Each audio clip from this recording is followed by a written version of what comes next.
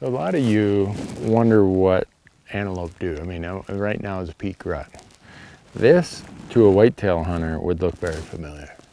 This is an antelope scrape. You can see his tracks right here. And right here, this wet spot, what he does is he paws it out just like a whitetail.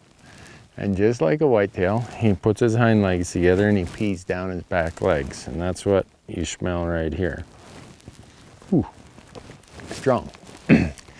And then when he's done, he takes a couple steps forward and he drops his butt and he does this business right here. You all know what that is.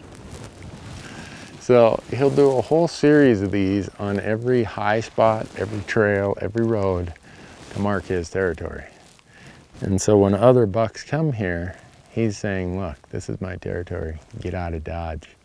And they're very, very aggressive.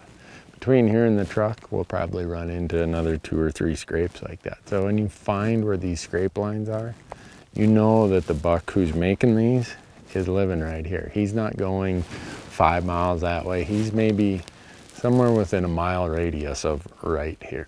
So now we have walked about 15 yards. Here's another scrape. Here's another scrape with fresh urine in it. Here's another scrape. These are all over the course of a couple days. He'll come and do the same thing. And he's hoping that when the ladies come by, they smell this and they say, well, I'll leave my calling card. This is all the same buck, I'm sure. And this is his ridge, and he just keeps it scented up. He'll be back here sometime this afternoon or in the morning, doing his thing, letting the world know, hey, this is my ground, stay away. Hey girls, this is where I hang out, come see me. And you know the rest. Antelope, get you some.